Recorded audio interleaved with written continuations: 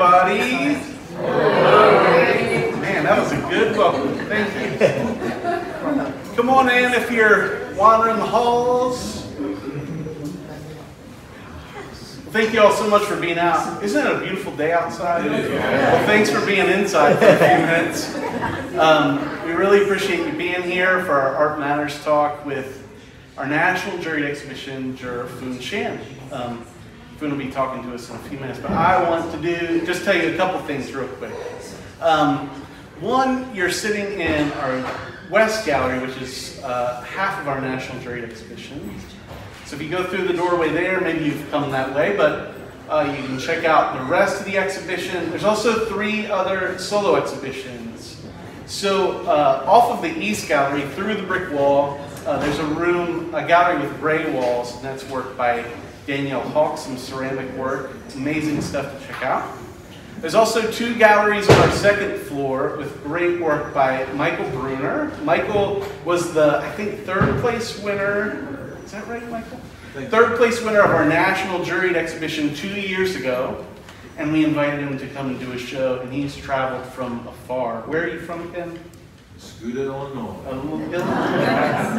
So he came from Illinois to do a show with us, and it's been great working with Michael. And then there's another exhibition in our Moreland Gallery on the 2nd floor that's worked by Robert Cantor, some really great paintings up there. So take some time, wander throughout the building, check out what we have going on. You can grab a magazine as well. Our summer magazines are in, so it'll tell you everything that we have coming up, from programs to art talks to exhibitions to classes, summer classes, even bus trips. We've got some good bus trips planned. So there's lots happening. So just come, check those things out and come hang out with us during all this good stuff. Take some time to wander in our gift gallery as well. The other thing I want to mention really quick is we record these talks for YouTube. So if you know somebody that would like to hear it but wasn't able to make it, you can point them in that direction. It'll be up after a little while. We got to edit all my ums out and all that stuff. And there's lots of content from the last couple of years on there, so you can check out a lot of great talks and stuff. I think that's it. I love the National Juried Exhibition because it gives us a taste kind of what artists are making throughout the country. We had submissions from over, I think, 18 or 19 states. Over 500 pieces were submitted from, let's see, over 170 artists. So from the work that was chosen, I think there's 12 or 13 states kind of represented in the exhibition. So it gives you a little bit of a taste of kind of the temperature of art right now throughout the country, what people are up to in their own disciplines. And it just makes for a very vibrant, unique, and eclectic body of work every time we do it. So I love seeing it. So take some time and wander around and check things out. I reached out to Foon Sham, our juror, a while back, and he very graciously agreed to be our juror this year, and I think that he chose a great work for the exhibition. I'm so pleased with it, and I'm really excited to hear from Foon today. So I'm going to read his bio, and then I'm going to get out of the way. And once he's done talking, we'll talk about all you prize winners. Before I do that, if you're an artist in the National Juried Exhibition, would you raise your hand? Man, thank you for being here. Let's give them a hand.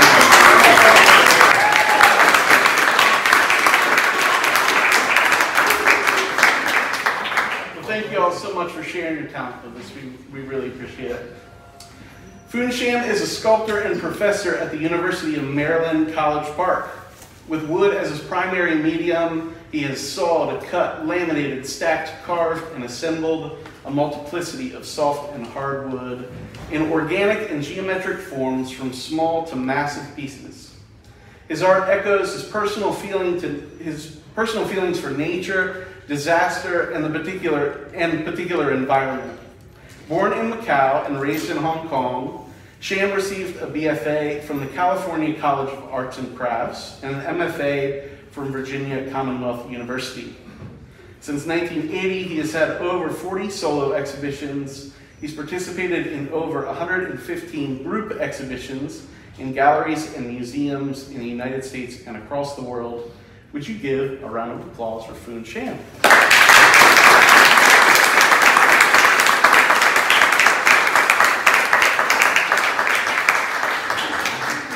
Wow, good afternoon. Thank you for standing. Hopefully we can get some seat for them sometime. But first of all, thank you, Corey, for inviting me to be a juror. If you had told me there were 175 people applying for 500 pieces, I may turn down the job. There was a lot of work has been submitted, and it was a difficult decision that I have to make. But at the same time, congratulate to those who are in. But at the same time, those people who did not get selected, I would not say the word rejected. I would say the word not being selected. It's just part of the process. So I understand how it feels like. I enter show many times. I also get not selected, and also.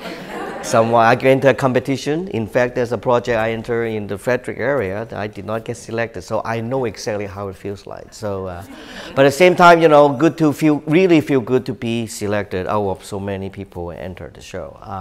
So that is not a selected theme. So it was based on my personal, response to your work, your sensibility, your color choices, the pay attention to details, idea behind the work, and then I know some of the people might know me. I just bumped into a former, at that time was an MFA student in Maryland. Then I just had such a nice reunion to see you here, and in the show as well. So that was a nice feeling. So so I was also asked to present my work, which you become the juror now, okay? You can say yes and no to it in your heart, and I would, be glad to hear your opinion as well, right? Any question before I start? Okay. So I just select some work that I really give you. You asked me, in the statement, say a little bit about my work, about the history and the, the process, all that. I'll throw in all that in, and I will end it about 45 minutes. If I couldn't finish the lecture, what I present here, that's okay, right? But that's not a particular requirement to finish it all. So let me know if you have any question, just raise your hand. I'll be glad to answer right away, okay? Any question before I start? No? Okay, let's go. Okay, I know a lot of, okay. The piece you see here is my first sculpture I ever made in my life, okay? So I came here as a foreign student, in California, and wanting to become a textile designer. Why? So I can go home and have a job, so I can make a living, because, paying overseas tuition to go to USA for art is phenomenal. It's 10 times more than I have to pay where my country, where I came from, Hong Kong. And that time there was not many fine art schools, so I end up choosing, USA to pursue my art. But at the same time, parents said, make sure you get, do something, then you can get a job, which is 99 cents. Our Asian parents will be forcing the kids to do computer science, right? Computer science, business, or engineering. Right? So you bump into College Park, you bump into any Asian student, there are only 3 majors. They are there. All my students are Asians, from Asian country are mostly in graphic design or the new media called immersive media, which is combining computer and art. So people who are Asian student background who are following my track are impossible to find. It's almost nobody wants to pursue that or has the courage or the support to do it. So anyway, I came here, then I had to take the required classes, right? Foundation, and I have to take, 3D was all filled up, then I had to take Sculpture 1. So California, the way they taught sculpture was quite different than I teach it now. They say, well, first project, self-portrait. Any size, any media, anything you want. See you in 3 weeks. I was mad. I say I came all the way here, spent all the money, and then you gave me no instruction, and then what happened was really hard for me. I was running and walking around, do not have no clue. Give me some instruction, give me something to copy, which I was trained to copy for painting. The Chinese way they teach art, they still do maybe somewhere. used to copy paintings every day I did for 4 years. From 12 to 16, I would train under a master painter to paint how to mix paint, perspective, still life, you name it, landscape, all that. So that is the first one that I had to came up with from my head, from my heart. Who am I? What I want to do, what I present. So I have no technique training. I have no idea what to do, nothing to copy. So I came up with something that where I live, there's a guy who was a carpenter who have a bandsaw cutting all this wood scrap on the floor. So I pick up all the pieces that he had discarded and then put together, look at my photo, who I am, and put this work together. And I was scared to death that was right or wrong. I have no idea. So I present the critique, 3 weeks came. Everybody asked for their work, the professor asked for the work to present on the podium, and I say, well, could you come here to the back room, to my back here? Here's my piece, I show it to him. So, but don't show it to the class, I don't know whether it's right or not, just don't show it. Just don't show it, don't show it. No, bring, he put it right to the front of the class with about that many people, 15 students, right? And boom, everything. Whoa, I was so scared. I almost wanted to run away. My face turned red because I never exposed my first piece of sculpture, which I have no clue whether it's right or wrong. I do not know what it's based on, but based just what I did, right? I could come up with. But then I look at the faces of the people were really quite positive. They were happy faces. Some word came out, they say it's nice, neat, and marvelous, What's marvelous means? My language was limited, so I couldn't understand. But the same by the face, I think ought to be a good word. So, so that turned into two things to me: is the appreciation of work that I do come from my heart, come from my soul. That I did not copy Monet painting or a calendar or a piece of magazine. They put it on the left-hand side how they teach you. Here's what you do: copy, trace it, and do it. So that came from myself. Nobody matching it. No particular artist to copy from. Then allowed me to make a piece of my own. That satisfaction, that kind of emotional response, that kind of praises and acceptance drive me for the next 40 years to make art. I want it again. I want that feeling again. I want to be accepted. I want to be appreciated. I want my originality came out. So that started it. What it does also show it to me is that my originality is I'm still doing little pieces of wood put it together in a lot more massive manner, but a lot more trained, a lot more engineered, a lot more crafted, a lot more carefully calculated. This piece is falling apart because they was never glued the right way.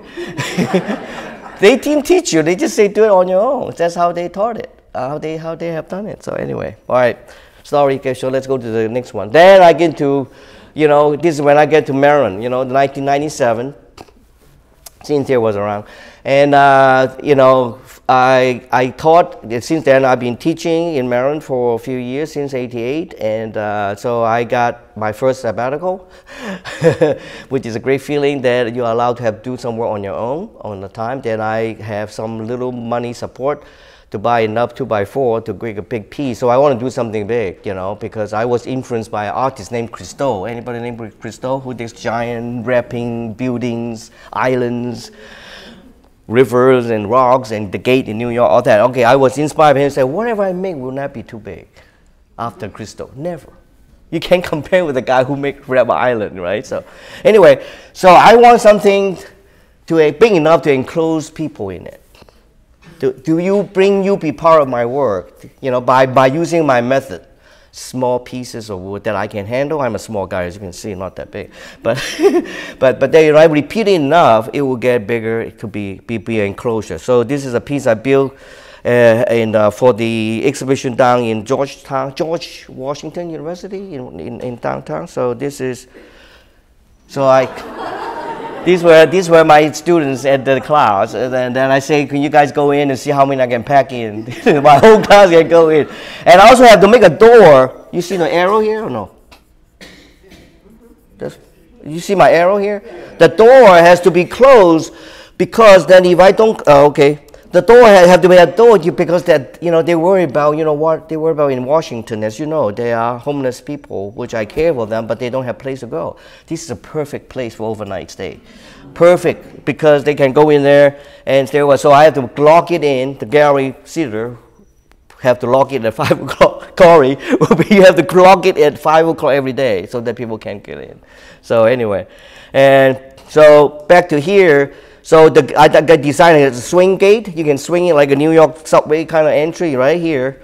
Let me stop it so I don't have to chase it. Here, okay, here. Okay, let me see if I can handle this.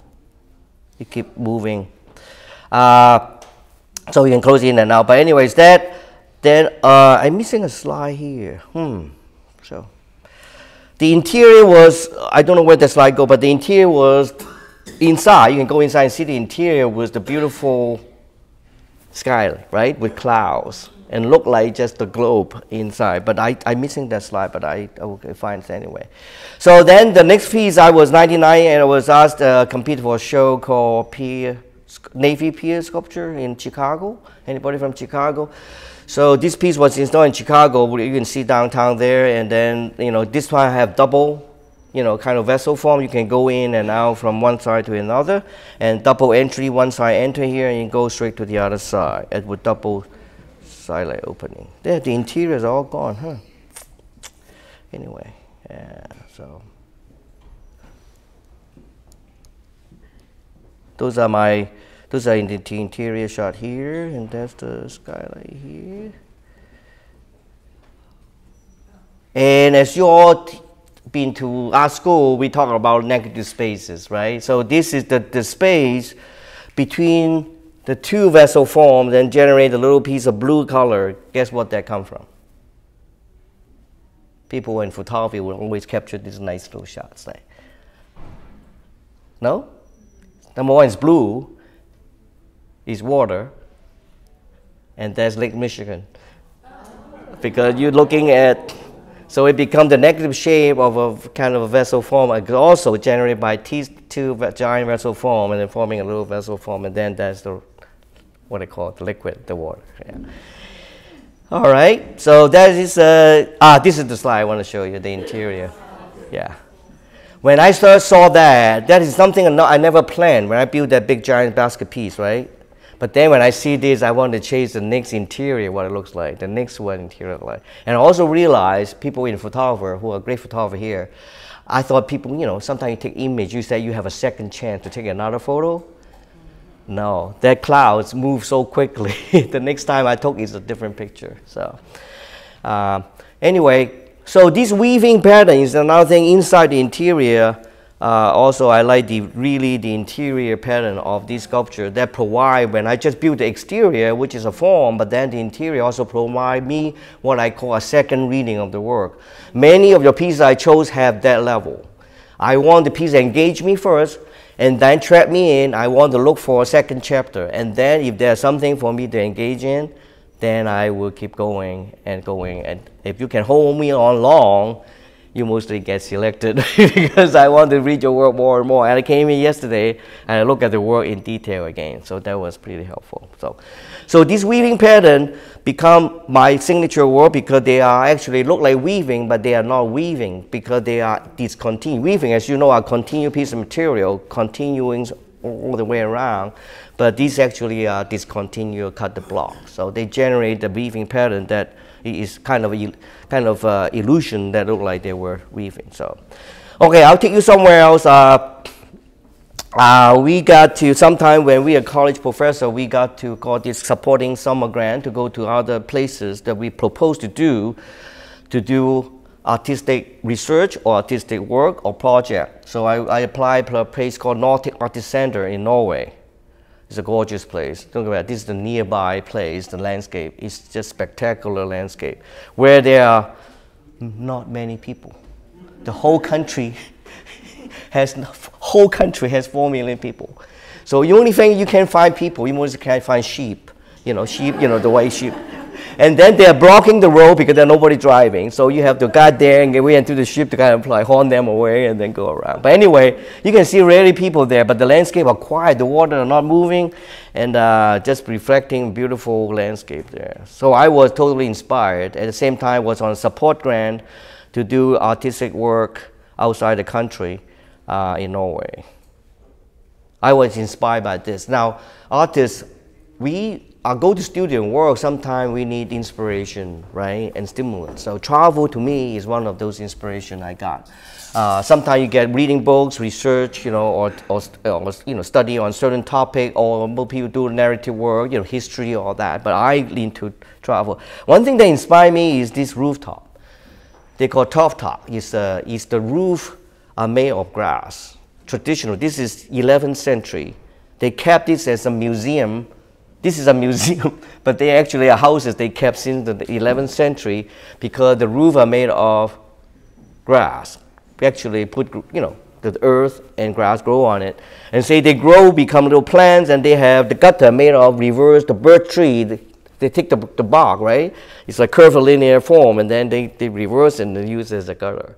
So anyway, so I was inspired that then I want to do a piece inspired to that and reaction to that and make this, by the way, this is my studio. Don't you want to be an artist sometimes?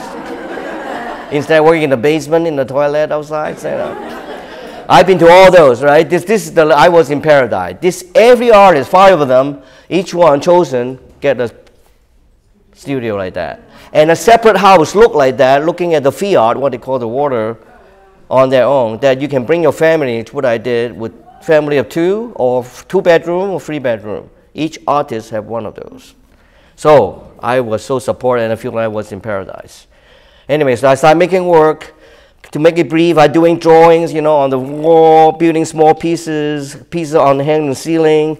Because when you're given that kind of support, being a full-time artist is a luxury thing. I don't know how many of you are able to call yourself full-time artists. I am not. For 40 years, I'm still teaching.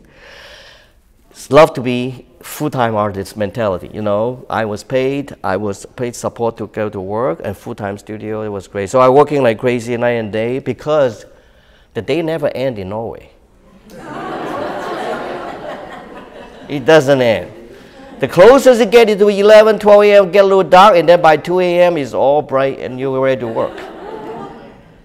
Anyway, so good news as an artist, this small work around are all sold during in Norway and came back. So those are another thing that artists need to have some kind of substance support, monetary support here to buy our material and all that. But anyway, so this is a piece finished. I finished in about a month and a half. These are material that I I order material. You order material in this country, you get 2x4, right? Wood all clean and sanded in the lumber yard.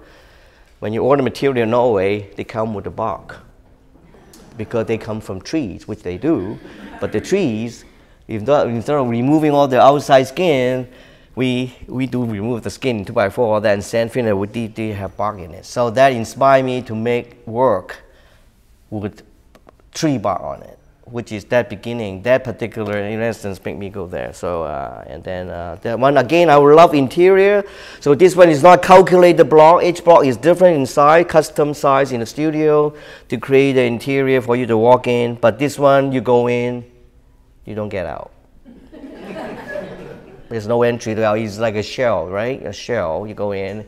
And then you have I have a little stool for you that I made for you to sit down and think about yourself.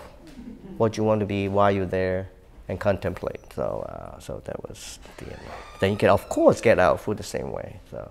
I have a question. Yeah. Do you always know where you're going with it? I mean, how much of it do you engineer beforehand, or do you? The large scale Chicago pieces, those are calculated. Every block calculated, so that I can dictate the form, how slanted, how curved I want. These guys are drawing. You can see the drawing on the wall. Yeah. See the drawing on the wall? They were different forms, so I kind of visualize it and how to join them, but at the same time, he's kind of a sketch markup. You're doing along the sketch. So in other words, The Chicago, those kind of pieces are like architectural work. They are blueprint to make it. These guys are judged by, each piece are judged by my choice in sizes and shape, because the bark come in irregularly. You cannot cut another piece the same size because they look different. So I put the next one to it, and I mixed the three species together, which is rowan, oak, and alder, all that tree that come from Norway. So each one has its own characteristics. So I mix them quite selectively. So, okay, guess this guy was on this guy. This is my audience. It's not Photoshop. Did not Photoshop, and it's real. So across my sculpture, there's a building, which is kind of like a rehab building. There's a swimming pool in it for people to rehab. They have grass grow on the roof as well, which is a contemporary building. At that time, it was maybe a 3 years old building. They still keep their tradition, have grass grow on it. And they have goat living on them in July and August. Why? Only summer months, because in the winter month, they will be frozen, right? So they only keep them for the, so they can also do the haircut, do the shaving along. And very economical, and then winter time they become dinner, or, because what happens, yeah, anyway. So I'm talking, they keep 4 of them, because 4 of them with just enough manpower to do the lawn mowing, but also, have enough grass to support them. So there says my piece here with the grass, and echo with those real living goat. Echo with it. So to me, it's amazing, and so at the end of the day, my kids were there, my family was there. We did fishing, and very interestingly but I work quite hard. But at the same time, we got to find some time to have some what they call leisure, or balance our mind, and so they won't get so tangled here. Okay, another piece I want to share with you is a personal piece. Some of you do have personal messages in your statement. Some of them are in general kind of art processing. But this is a piece I did respond to the death of my mother, who passed away in 2002 in colon cancer. So cancer is one of the biggest, right, life-threatening kind of a disease in our country, in the world. So, but my mother also unfortunately died of colon cancer. So in 2003, I was doing an exhibition in Australia. All of a sudden, something hit me, the memory came, and I thought about my mother, who passed away, who was supposed to come to open the show in Australia. I was expecting to happen, planning that, and make sure work hard enough to work there, and she passed away in December. So that was hard, and I could not work. So I have all these 2x4 cut everywhere. So I decided to make a piece in response to return to my mother. Whether she will get it or not, but I'll try, So I built a piece. So I make this long vessel made of 101 blocks of 2x4 cutoffs, basically. Why 101? Because we raised as Catholics. She does rosary, right? We do it one by one, so saying Hail Mary 100 times. And I feel that she have done it every day and so many times, so I wanted to return at least 101 blocks as a symbolic return, more than 100 times, to say thank you for helping me, bring me up, and taught me what I should be as a human being. So then with a kind of curved spine, my work is somewhat abstract, not realistic, as you know. My work is not like realistically representing anything, but at the same time, that is the spine of the body, a curve. And with her body basically skeletal form, but also long enough to look like a curve enough, look like a vessel. Which when we think about people pass away, we think about they go somewhere, right? In the Catholic Church, we think they go to heaven, right? And then, but we need something to bring us there. So we in our culture think about a vessel and a boat is where we should take them. Maybe at that time there was no plane at that time. So, but vessel to me is a really beautiful vessel on the water, and set sail to that. And then my sister said, well, she wanted also to do something like that too, but at the same time she's not a sculptor artist. So she said, can I share that return experience to my parent, to my mother? And she said, well, my mother taught us how to fold origami boats when we were little. So why don't I fold you a boat, or we fold a boat, and then we write a message to send to Mom. And then she did one, and then she also is president of a cancer society, where she and members are all helping each other to cope with, when people contract with cancer or who have loved one who are fighting with cancer, So they say, why don't I let the members also share? But then, well, that will become not a piece of artwork, that will become people's interact with it.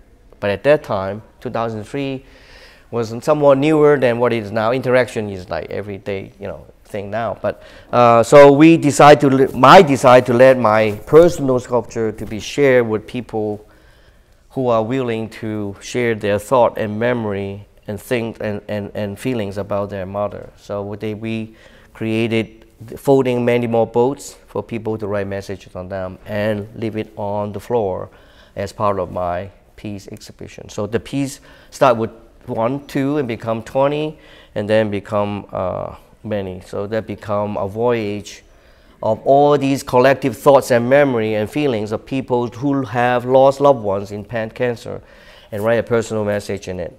And there's a little black thing in there, look like a cone. So you can see the message. The black cone is made of tea leaves, Chinese tea leaves, jasmine tea or oolong tea, that are symbolic, are used as a symbolic representation of cure. But scientists said they have antioxidant in there that would help to prevent cancer. But at the same time, I don't believe you can just drink tea and not to get cancer. I hope it's that simple.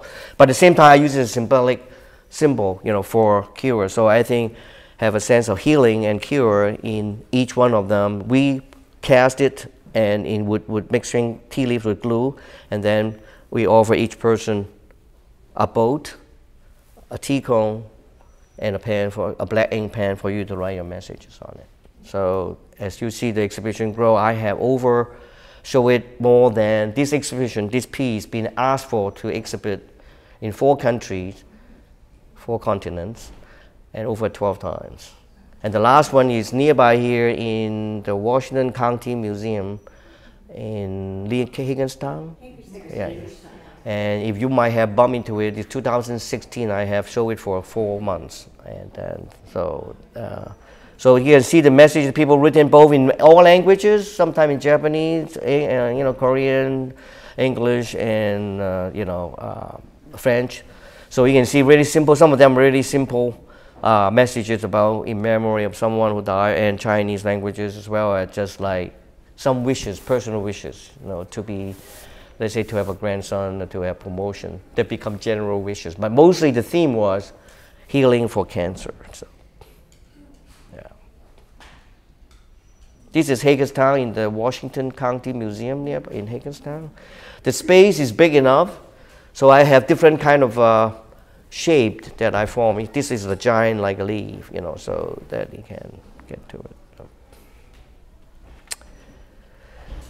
So this is a piece I did in Chile, San Diego, in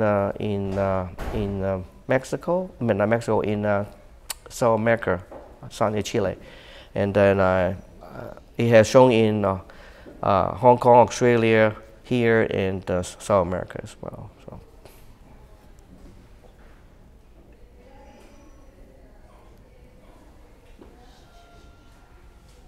So we have a couple of minutes I did a video so that I want to share with you, give a few quiet moments for thanking our parents and my mother who gave us all the loving and care and teaching. The Vikings did something like that. The Vikings? I believe so.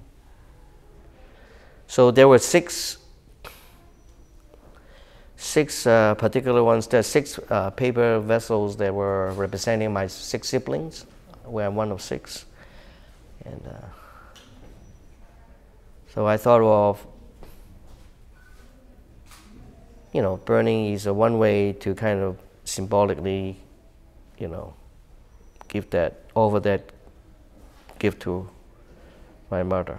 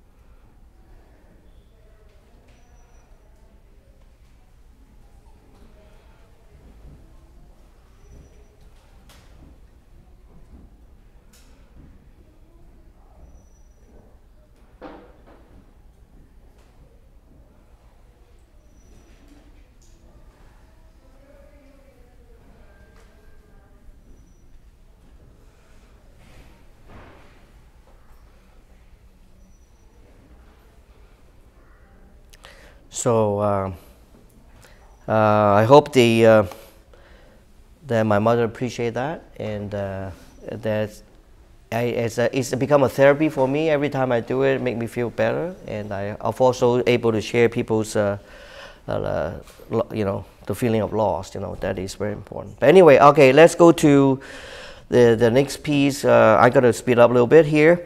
Is I also inspired by, you know, the cliff dwellings in the, you know, Southwest, you know, the Indian build using natural stone to build dwellings. And I was asked to do exhibition in the Casson Art Center. Anybody know? In American University down in Washington, D.C. Sorry.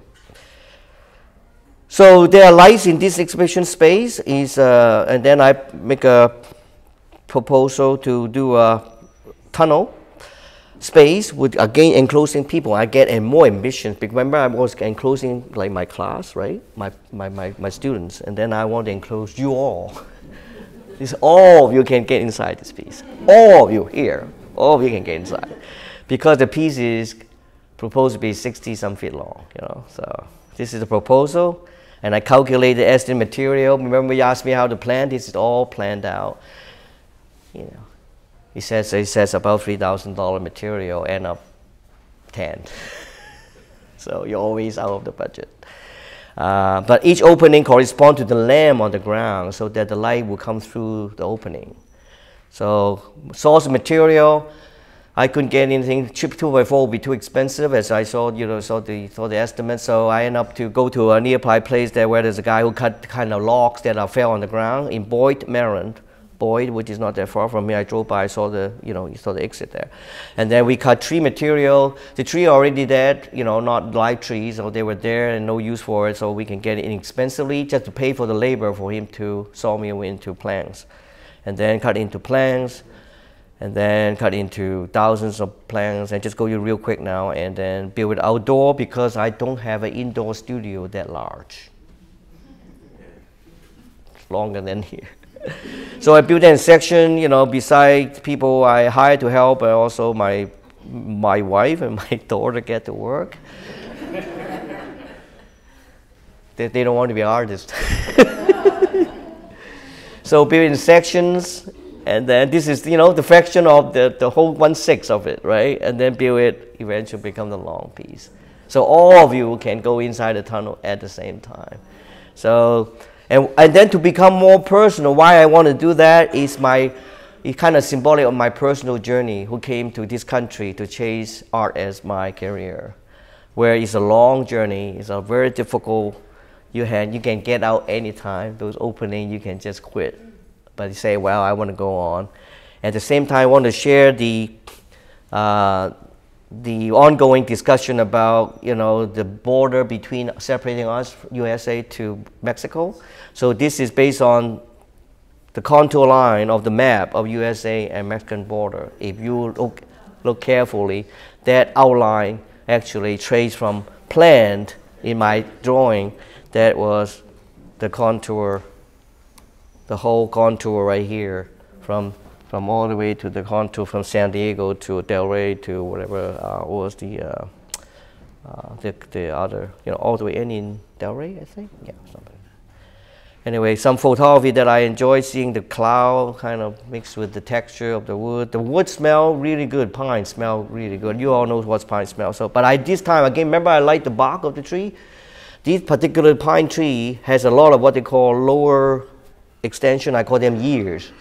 There are a lot of years, out in the lower part on here. That's very textural. Then the piece was built in Workhouse Art Center in Virginia, where the director, like a guy like Horry, said, you're okay to build it here, but you have to show it here. So I have to show the piece there. The photo, I show it here. And this is the Workhouse Art Center in Virginia. So I have the space to build it, but then I have to show it. Remember the space I was asked to show? It was in the ground space, underground space, the concrete space. So I have to move this guy to another museum space right here. You can see moving with cranes because the door of the entry of the loading dock cannot fit these guys in there. So we have to kind of crane it down one by one. We start at 6 a.m. with a team of 5, and then with the guy with the crane truck, and then until it was a spring break in March, it's not snowing at about 5, 6 o'clock. And then everybody left, including the museum staff. They all left. And only 5 of us who are in the crew, then one guy left, and only 4 guys left. And continue to drop this down until it's all in there. Then it's just moving. So the next day, we get another crew. These are all my former students, current students, grad students who I can hire. I do say hire. I pay them, reasonable ages to help me because they become their part-time job as well. So, and also they help me out, and I need their help as well. We both benefit from each other, and then put them back together. And the opening, anybody recognize her, right? She's our former First Lady, Mrs. Hogan. Yeah. It's nice meeting her inside the tunnel, isn't it? She came, respectfully, she came to the opening. So this is how I was put together with section, 55 sections, 62 feet in total length. So each layer, I put my date and time, I put it there, so it's like a, like a prisoner, One more day, I call the piece called Escape, is symbolically I escape, where I came from, where they don't really have much opportunity for art, to came to this country to pursue art, and that is called Escape. Yeah, so this is me, my crew. They all happy working with me. They love to work with me at the same time, we all happy together, so it's good. And then this is the contour with the, light photography generated by my sculpture as well. These are just nice photo of the silhouette of the sculpture on the ground, the daytime. And I love to have this, love to show you this piece here. Then people peeking the inside, the light coming through. Remember the light coming through? They were there. I did not build the lamp. The architecture was part of the lamp already there.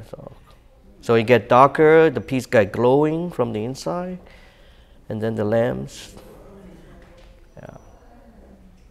So it's a journey, but not a big one, but a small journey. But at the same time, you experience the interior, exterior, which is one of my pursuit. Remember I talked about interior, exterior in my sculpture, and the long tunnel. And then you see the glass reflection make the tunnel even double as long. So a lot of wood used. This particular tall part, people call it cathedral, and my nephew used that as a backdrop for his engagement invitation. And many wedding parties went there and spent hours taking pictures. The photographer said, any angle you take is good. Kids love it. And this is a bonus. This is photography on a rainy day, which is a bad day for visiting the sculpture, but the reflection on the ground become a bonus, right? The reflection on the ground is just beautiful. Look like a fire. But it's water, but it's liquid, all that. And the reflection on the ground, the texture, seeing the landscape kind of recreate on graphically on the ground as well. So, and then the third life of this piece was now, the piece was asked to show at the Smithsonian Garden outside the National History of American History, National Museum American History, on 12 and Constitution, you know. You know where it is, right? 14 Constitution. No, it just I was there up in 19 to now. They just remove it. Yeah. Because these wood are not made to last forever, so they will start deteriorating. People take down their luggage and take photo. I kind of like that. So right next near the Smithsonian, as you might all know. Yeah. Where's it going next? Huh? Where's it going next? No more. We removed it. That's it. No more. Oh, it's gone? Yeah, it's gone. Yeah. So the piece is big enough for people to go through with wheelchairs, all that. So we did not do a straight line because the land is not providing that kind of a straight line. So we do it in curve. So I changed the name because no longer my personal expression about the tunnel escape is called the Arches of Life. So it's a different name. So Arches. Again, I told you this is my biggest fan. The young kids, they love it. They're just going through it. Okay, another tall sculpture real quick that I do at the same exhibition during the Casson Art Center is the tallest sculpture ever made, which is again, this time I say, how can I make a tunnel that deep enough for you to look really, really through a long distance to the skylight? Sounds easy, it takes about a year and a half to build. So this is again a graduation of bark outside and then gradually become what I call natural material become man-made. So let's see. This piece go all the way to 40 feet up. So you can see the exhibition there.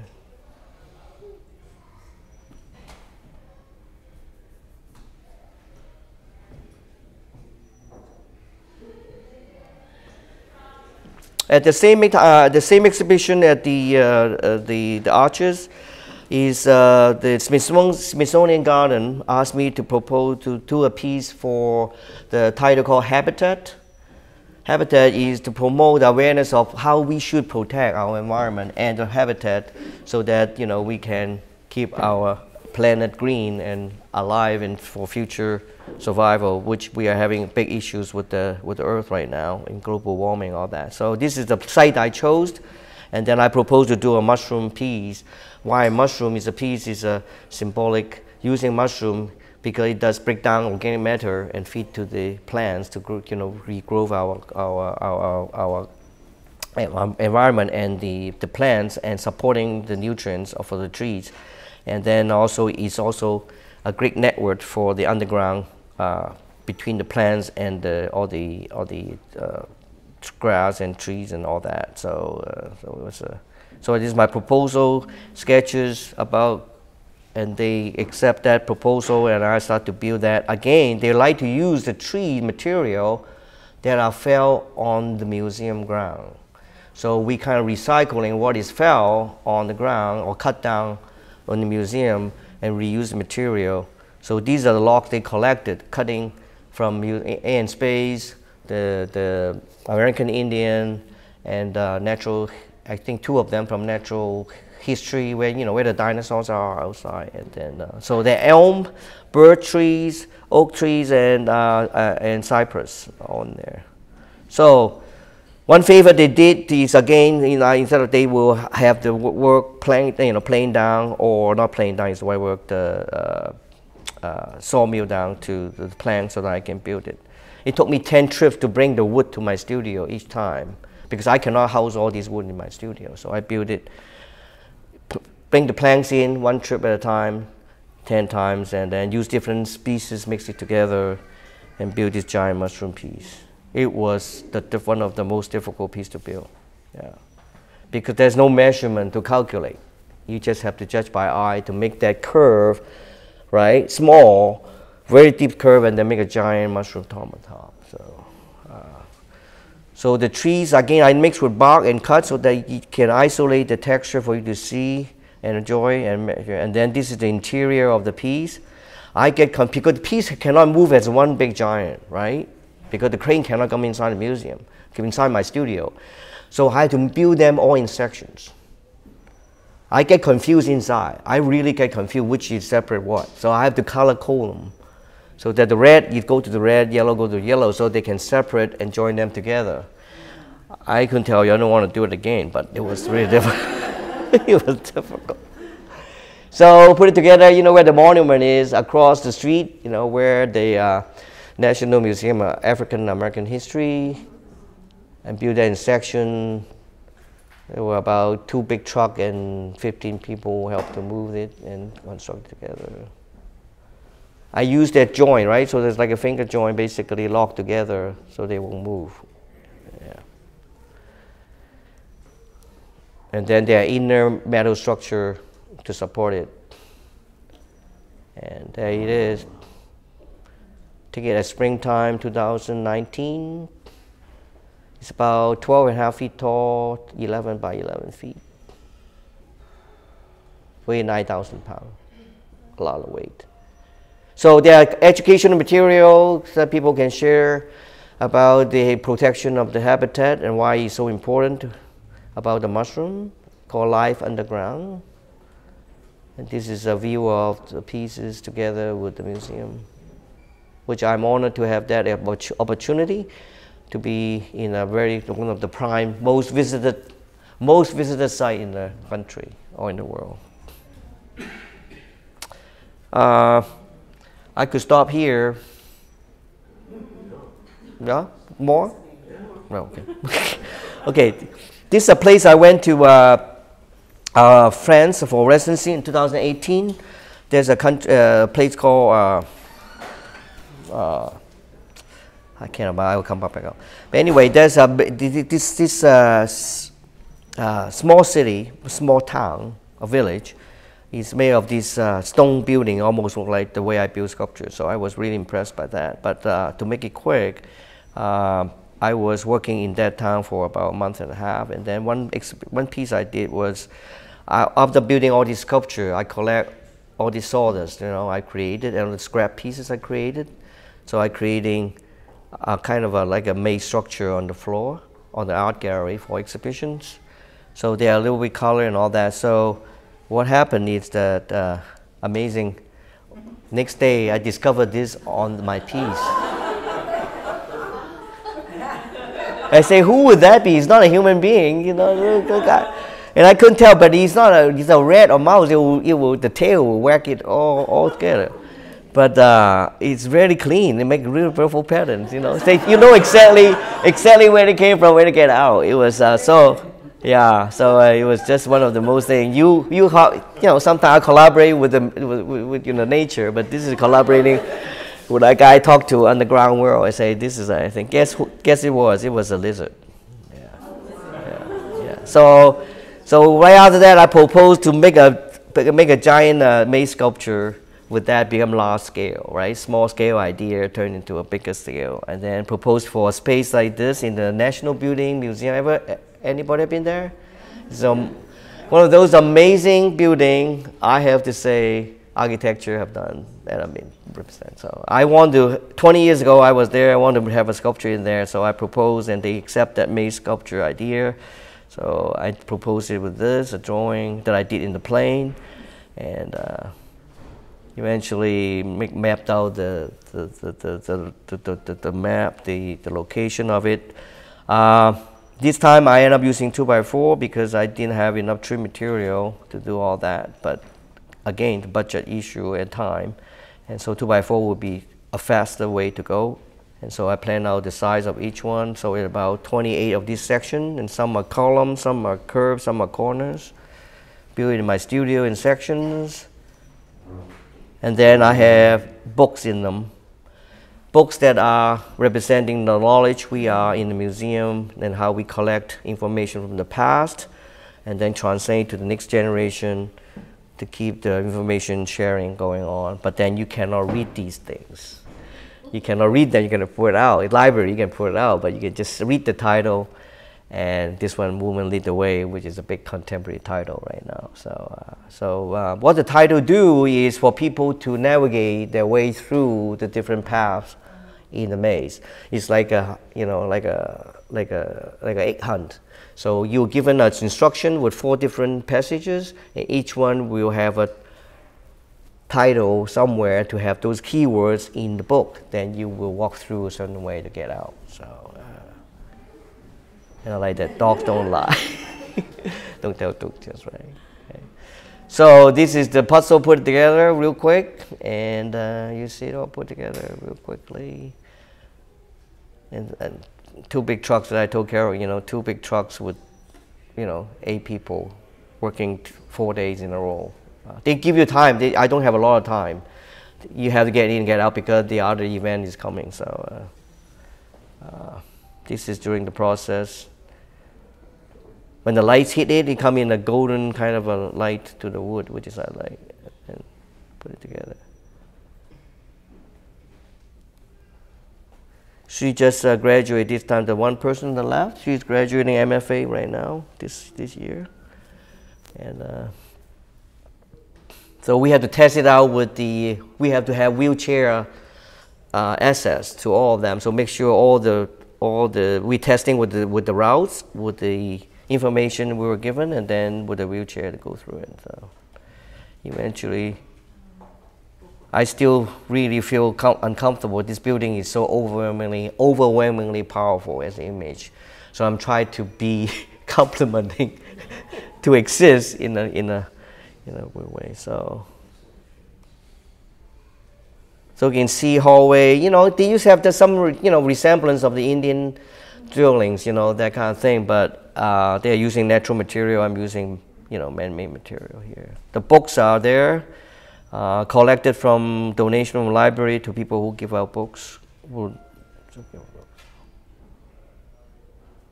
Yeah.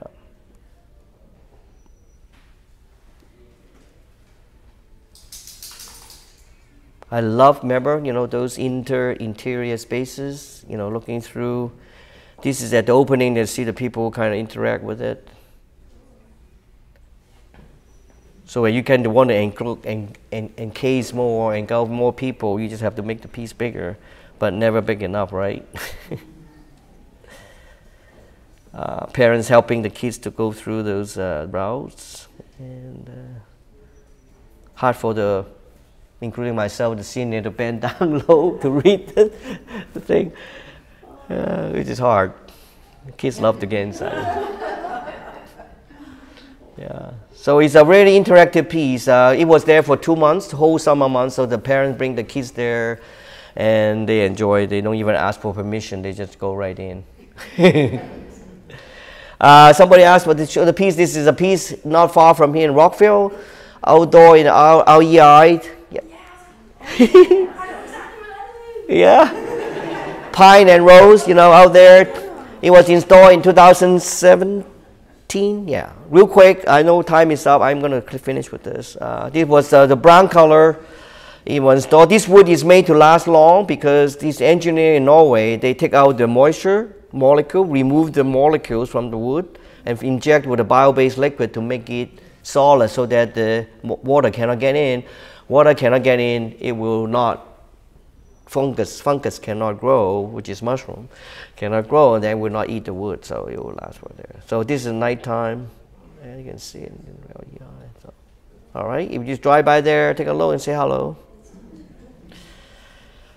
Quickly, just a quick portfolio. These are the pieces that you might bump into downtown. The 2x4 pieces, like 19th Street. I have 8 of these different ones there. They are still up there forever. They are supposed to be permanent, yeah. Mm-hmm. These are on 19 and now. They are from M to K. There were 8 of them on different corners. They are made to complement the rain gardens, which is again about keeping our city green. Is using rain garden to purify the street water, which is dirty, go back to the river.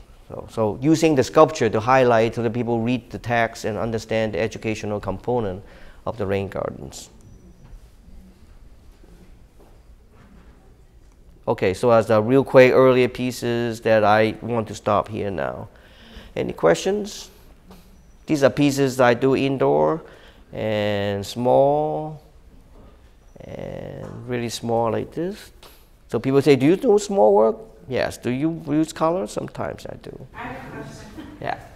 On the exterior pieces, how do you join them? They were simply joined by overlapping. Overlapping. So So no rods? yeah, the outdoor pieces would screw, the indoor pieces would glue. And with pressure, you know, what I call lamination with the tightness. So the pieces that you had to dismantle, I mean, you couldn't keep, I mean, do you put them through a shredder? I mean, where do they go then? When they The pieces they are really too old will be, you know, cannot be reused again. So it's not like, I mean, but they can still be maybe composted somewhere since they're wood, or no? They will, yeah, they can turn into mulches, you know, or, but the Smithsonian, I told them I'm gonna have a sad feeling when I lose a piece, so I can't be there, so I do them a favor, just do it while I'm not there. I don't want anyone to tell me where they go. So it's not, oh yeah, I was just wondering. I would like to burn them, but they'll become a fire hazard, so big.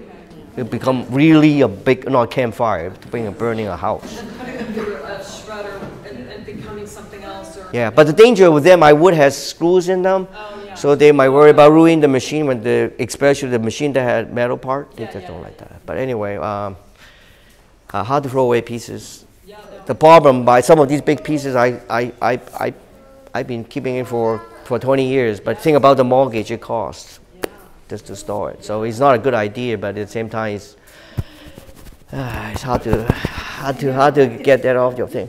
To mention a few things about choosing the process, right? Well, just the first thing is we are doing visual art. We are visual artists. The first thing that I screen first is what it looks, the striking look, you know, the visual quality of the visual impact it does to me. Then I select that first. Then I said again, you know, I look at pieces that get me, you know, want me to look longer, and then when I engage, I see more things, you know, texture, color, dealing with light and darkness, attention to details, sort of thing. Then some of the pieces have specialized, have idea beyond just painting a landscape, capturing a moment of what we see, but at the same time has an idea involved. And then hopefully I look for something new, but it's hard to find something new because it's art world. We make so many things that other people are sharing us now. So, and then quality, I try to have a variety of pieces rather than one theme, which is no theme, right? So that make it more diverse. You can see abstract work to really realistic work, you know, to a work that have really interesting idea about hanging, you know, oysters, you know. So the word pun is there, using a hanger, you know. And also we hang paintings, so kind of I like that word pun. So those are little special things that give me a special taste to it. And there is a personal lightness of certain kind of material, mixing, all that. So yeah, so that it's hard, but then once you give me a number, they have to screen it down to that number. All right. Any other questions? Have you done a coffee table book for us yet? A coffee table book of your life's work? Coffee. When can you see that? A coffee table? A book. A book A that book. shows all your work. Pictures that goes on. Yeah, I have a book of Oh, you do? yeah, I do. Yeah. It's like a book of pictures of my work, something.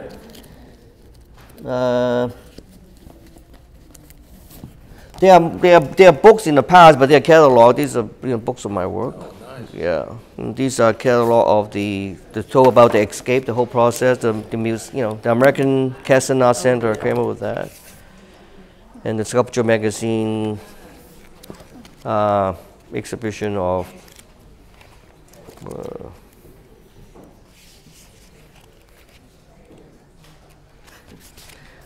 the work that about 12 pages of work that because I was selected as the Outstanding Educator of the Year. So that was a nice little honor, but they also give you pages about your work. So Are these available for?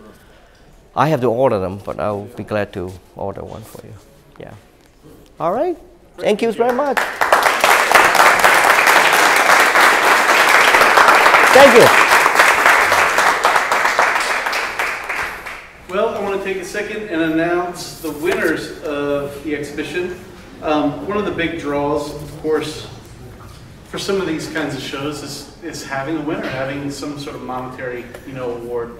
And so we like to provide that opportunity for artists who are often pouring in their time, but also their own resources. So let me find our winners here. Okay, if you're one of the people that won an award, if you wouldn't mind, you can stand up for a second, and then after the talk, if you'll just come see me, and we'll take care of some logistics. But and we'd love to get a picture of you as well.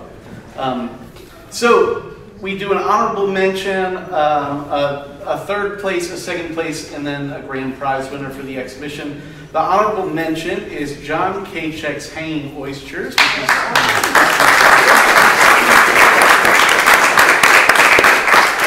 third place is Spiral Rocket by Juried Hadfield.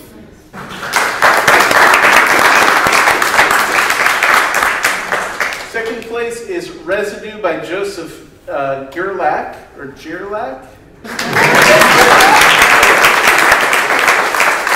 And the grand prize winner is Memory Window by Tani, I'm going to butcher the last name, Teixeira.